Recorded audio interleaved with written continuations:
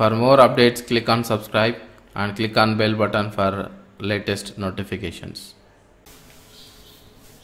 Hi friends, welcome to Tech ARK IT YouTube channel. My name is Ravi. In this video session, we are going to see that what is a transparent proxy.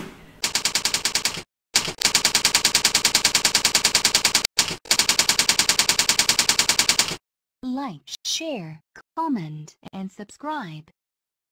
Transparent proxy, in the sense, it's also in a proxy server where basically whenever you build a proxy server, you have to go to the client side and provide the proxy settings. Like you have to give the IP address and port number of the proxy server to divert your traffic, the filter your traffic through the proxy server and get the proxy filterings or the cachings or the authentications or the redirection, whatever it is. So how you configure those rules, it act on that. But some situations you have a broad range of clients where a number of clients are huge, so you cannot go to each and every client and put these settings.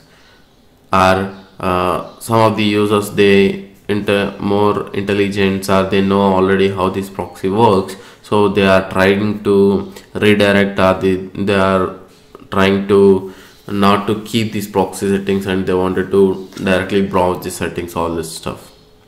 In this case, these transparent proxies are going to be helpful. The proxies is going to be a direct things. So where the transparent proxies are the intermediary systems that sit between a user and the content provider. So you don't need to put any settings on the client side, or you don't need to put any IP address or the port number of the proxy server. So they directly come through this proxy and go to the traffic of the 80 or the 443, whatever the ports are defined on the server. So the traffic will go through that ports and to the web server request, and this transparent proxies can also have the caching and the reduction, the authentications, all this modification of the request from the users to the web server. But the web server knows that where the traffic is coming from, where it is coming from the user, or this is coming from the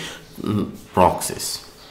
When user makes a request to the web server, the transparent proxy interacts the request to perform various actions, including caching, redirections and authentications. So like whenever you don't need to do any settings on the user side, just put a transparent proxy on the gateway side. Then whenever any request goes in and out of the your organizations or maybe your user systems, so that the traffic will be automatically come back to the transparent proxy and it go to the web servers or the content providers. So where actually these proxies are used.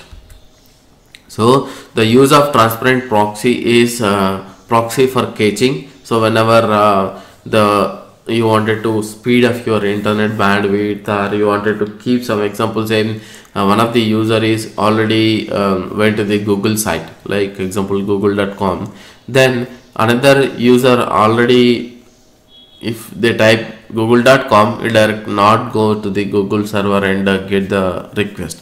So proxy caching, what it will do, it will cache frequently accessed data, the frequently accessed pages on the caching itself. So it directly provide you the page from the proxy itself. So the redirection will happen, the direction will happen very fast, or the pages will load very fast, or your internet bandwidth will be saving.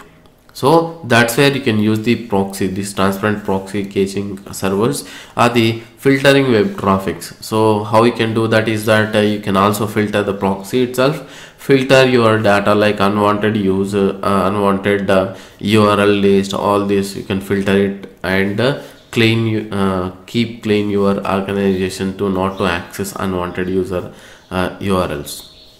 So where you can also use like gateways. Example say that if you go to the public Wi-Fi accessing, where you went to the hotels or you went to the some cafes like coffee shops, something like that, where you will find a free Wi-Fi. Like you just connect to that Wi-Fi and it will ask you for the username and password and register with your mobile number and provide you the access.